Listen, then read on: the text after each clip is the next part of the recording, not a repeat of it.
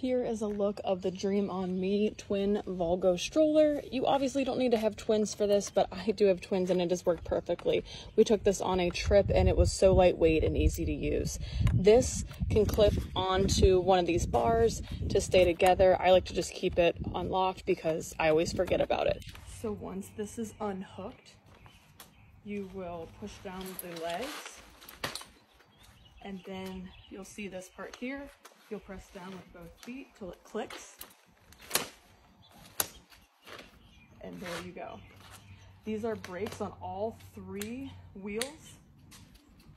I love that there's 3 handles as well because you can maneuver it with one hand. This is what it looks like. We wrapped this around to hold toys on, so it does have a nice bar here at the front. So this is a 5-point harness. You'll see that these are the shoulder straps. These go on here like this.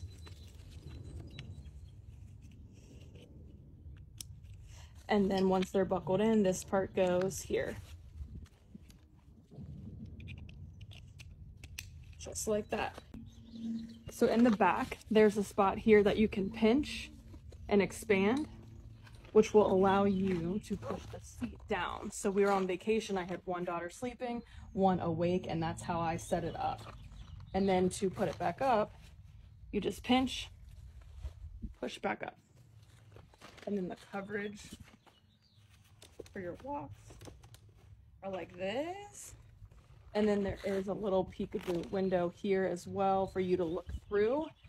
And then I just have like a universal stroller organizer that I just put here and it would hang down. We were able to hang other bags on this side. There is a little bit of storage in the bottom on both sides. See that here. And then there is also a cup holder that you can clip right here. The cup holder just goes on the side. You'll see that spot here. And you push down. So that's where that goes.